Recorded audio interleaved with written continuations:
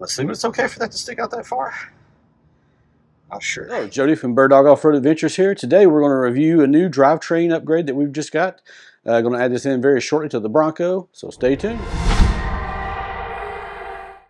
Alright, so the upgrade that we're talking about is RCV axles. I know if y'all follow me on Instagram, you probably see me already display these. They come in a set. A little heavy, not going to lie.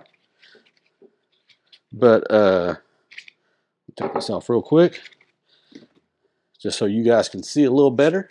But yeah, these are made out of Rockford, Illinois, up the street here from us. RCV Performance. So, pretty sturdy, pretty beefy looking. Of course, these haven't been put in yet, but, you know, these have a good reputation in the industry for having very strong CV axles. The website says there's a lifetime warranty on tires up to 40 inches, which, as some of you all know, we recently upgraded to 38-inch Nitto ridge grapplers, which are more of a hybrid tire.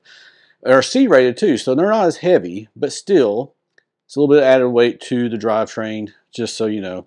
So it will add the stress. And instead of taking the risk of breaking one of the factory M210 axles that comes in the Sasquatch and the Badlands models like ours is, we decided to go ahead and be proactive and upgrade this. Now, we will keep the M210 axles as backups, especially next year, because we have trips planned to go out to Moab, and we also have trips planned to go out to Rubicon Trail possibly late next year, so 2024. So more to come on that later down the road. Right now, we're just in talks. We're not have a date set or anything. We might try to do it in conjunction with the Nevada Super Sale, assuming they have it, the second event next year, depending on when that is. But anyway, yeah. So I mean, these look pretty top notch.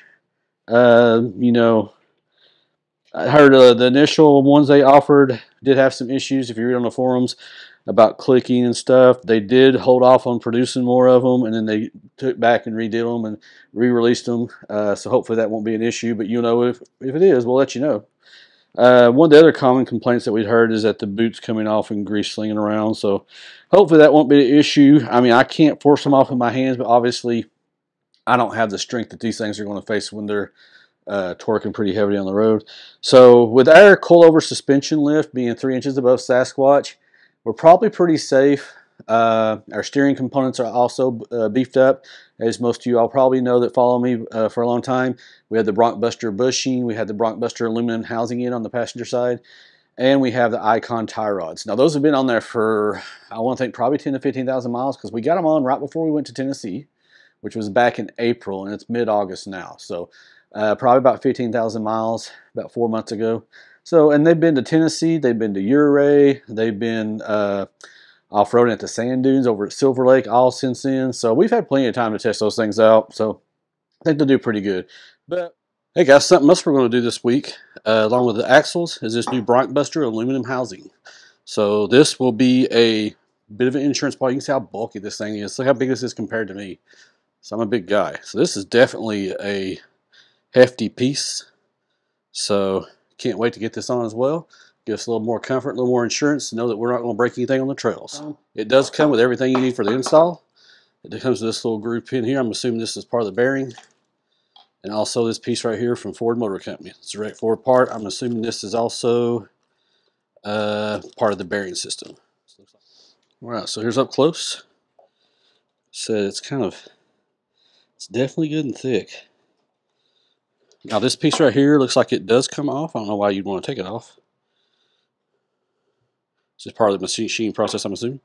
Of course, big man's name on here. So, like I said, there's the pieces that it comes with. Here, so you can see as well.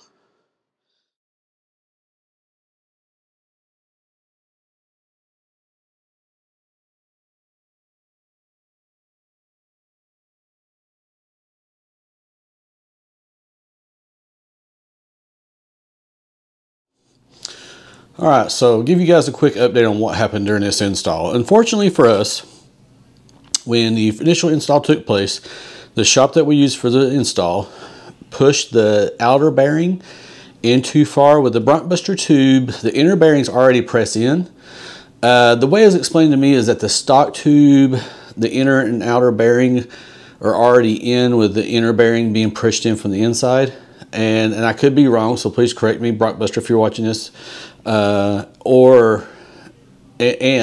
with the BroncBuster tube, the inner bearing's already pressed in, but they send the other bearing, which you saw in the earlier video footage, which is a circle bearing, and you had to push it in on the outside. Well, as you look in the tube, we're going to show you right here, there is a little tiny groove on the very end of the tube, about an inch in, I guess, maybe a little less. But you can see it's a little groove there. That's where that bearing's supposed to sit flush up against, with the bearings sitting flush up against the outer edge of the differential tube. So with it being pressed in too far, it basically constricted that bearing, made it smaller. So that's why we were having trouble getting the axle to go all the way in. And whenever it did go in, anytime there was any kind of, when you drove it, it pushed it back out. So that's where we got the axle sticking out real far from the first install, because we took it back to the shop a second time after we noticed it, and they pushed it back in, and before I even got home, it pushed back out again. So we reached out to RCI, we reached out to BroncBuster. Of course, Tyler was busy in the Rubicon with Wild Horses 4x4, so he had me reach out to Austin at Bracken Machine. Can't say enough positive things about Austin. He was really helpful. He worked directly with the second shop I went to get it resolved. So after some brainstorming with the second shop, and the second shop sent them pictures of the actual bearing and how far it was in, they immediately identified what was wrong with it. And long story short, they took the bearing back out, fixed it up nice, set the RCV axles back in, and that's been about 3 or 4 days ago as of this filming, and so far it's worked great. I check it every day just to make sure it hasn't moved out any, because I'm OCD like that, and I want to make sure, especially before I take it off-road. So the plan is probably go off-road next weekend, maybe at Badlands, but we'll see, to try to kind of test it out just to make sure everything's all copacetic. But I just want to kind of give you guys a lowdown on what happened during the install. So if you do buy this diff tube, which I would recommend, it's a good product to get. Is it absolutely necessary? Probably not for most people. But with me, I didn't mind spending extra money to have a little extra peace of mind. So that's just my preference. I know I don't think like everybody else, and I wouldn't suggest everybody else do exactly what I do. But, if you do want to get that product, just make sure that whenever you have it installed, that shop knows it only goes into that point. I don't think it should be an issue. I think most shops should know that. Most mechanics should know that, but just to be on the safe side, to have you guys avoid what I went through with that. So it was a little bit of a scare, but long story short, we got everything back up and running. Everything's good to go. This is about as good as my front end is going to get, and for a while. I did choose this combination of the RCV and the BroncBuster Diff tube over the Dana 44 Ultimate 44 FDU. That may come down the road, but with the Dana 44 FDU and the axle, the 32 spline axles that are required to go with it, you're looking at about almost $7,000 in expenses. So for me, I was just like, what, we got other things coming down the road in my personal life that I want to save my money for, so we just chose not to go that route. We decided to go with the RCVs and the diff tube for now, and maybe a few years down the road we'll end up upgrading to that FDU from Dana. I'm hoping RCV comes out with axle replacements for the stock factory axles in the rear. I know they do them for Jeep, so it'd be nice to have that option as well. And that way we don't have to try to maybe offset going all the way up to semi-float Dana 60.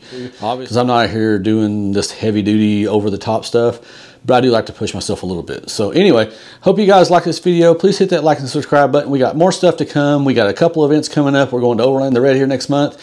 If you haven't heard of that, it's a event that's also facilitated by Northology Adventures, which is also the people who facilitate the core event, which you go to every year. This year we didn't go to core because we can only do 1 or 2, so we decided to do Overland the Red, help support Cindy and her team at Northology.